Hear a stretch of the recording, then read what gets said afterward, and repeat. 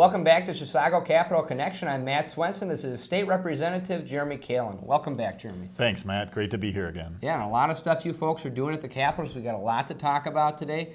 And one of the biggest things you folks are focused on here at the State Capitol is the $1 billion budget deficit. You folks resolved a $6.4 billion deficit last year, and because of the failing economy, we're looking at another $1 billion deficit this year, and another $5.8 billion deficit next year. And I wonder if you can help explain to folks why this is happening.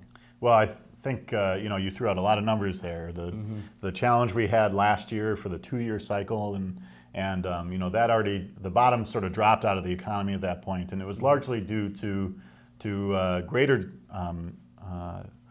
pressure on our human services, resulting unemployment, for foreclosure crisis.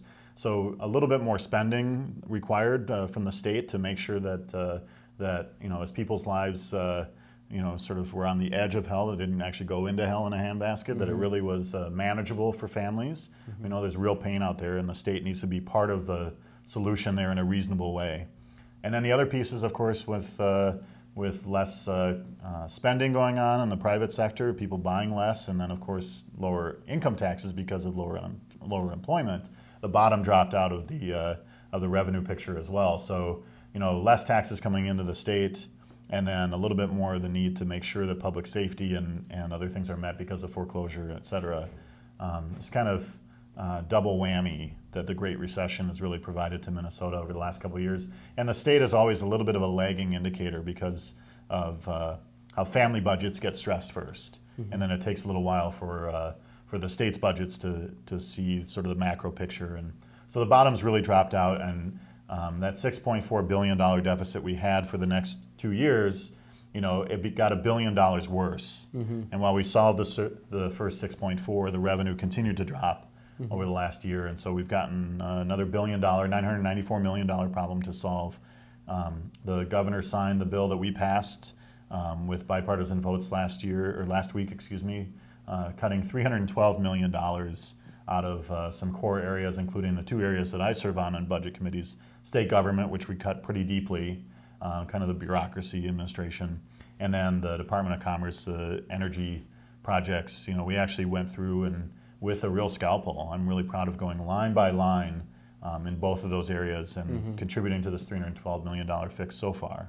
We have some more work to do, but things are looking promising for solving this $994 million challenge with a little bit of shared sacrifice, I'd describe it. Everybody in the state helping to come up with solutions and pitch in a little bit. And you're working quicker than a lot of other times when we face real serious deficits in this state, getting a lot of work done already. I think it's important to note that yes, you cut in 10 specific budget areas just last week in this budget bill that the governor signed, but you actually increased funding for veterans in Minnesota, and that's more important than ever right now. Yeah, I think that we recognize that we're still in 2 wars, winding down one in Iraq, knock on wood that our service members come home safely, but actually deepening our involvement in Afghanistan, and the Minnesota National Guard and our reserves are deeply enmeshed in those conflicts, and we need to care for them when they come home. It's our most solemn obligation that we have, and I'm proud that we have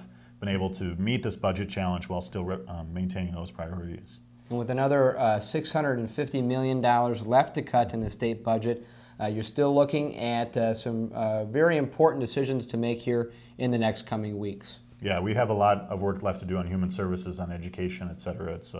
There's a lot of work still ahead. I think we're still sorting out what's coming from the federal government as well, and so working bipartisanly with the governor and with minorities in the House and Senate. I think we're on a good track so far. We have more work to do. And I know that when the session adjourns, sine die, this year will be your last year serving in the legislature on behalf of Chisago County. Yeah, it was a really tough decision. My wife and I decided to not seek a 3rd term in the Minnesota House representing Chisago County. It's been an incredible honor and privilege. And we got married after my first session in 2007, actually 11 days after the 35W bridge collapsed. And as an architecture student, somebody who understands engineering, I had to turn to my wife and say, honey, that part-time job I have, well, it's actually at the center of an international disaster, and I have one of the few backgrounds that can really help interpret what's going on. And you know, my wife has been a saint, sticking with me, and it's a real family commitment we make.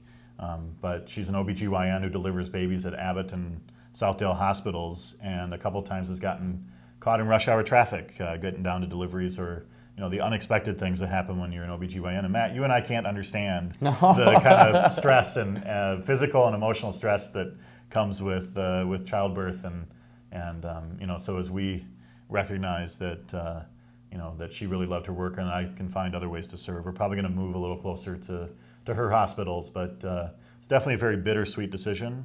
I feel good about having my family priorities in the right place, but gosh, I really love this job. I love serving my neighbors as their voice in the Minnesota House, and to be honest, I love as much that people agree with me. I also love how much people disagree with me, and we have really vigorous debates about what's the right course for the future of the state.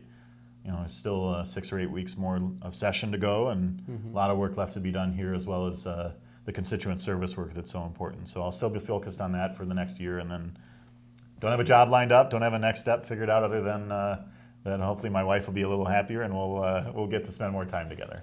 Well, you've done a lot of great work for the people of Chisago County, the people of Minnesota, moving our state in the right direction. Whoever comes next will have big shoes to fill in Chisago County here at the legislature. So thank you for your service, sir. And thank you for tuning in at home. We'll see you next time on Chisago Capital Connection.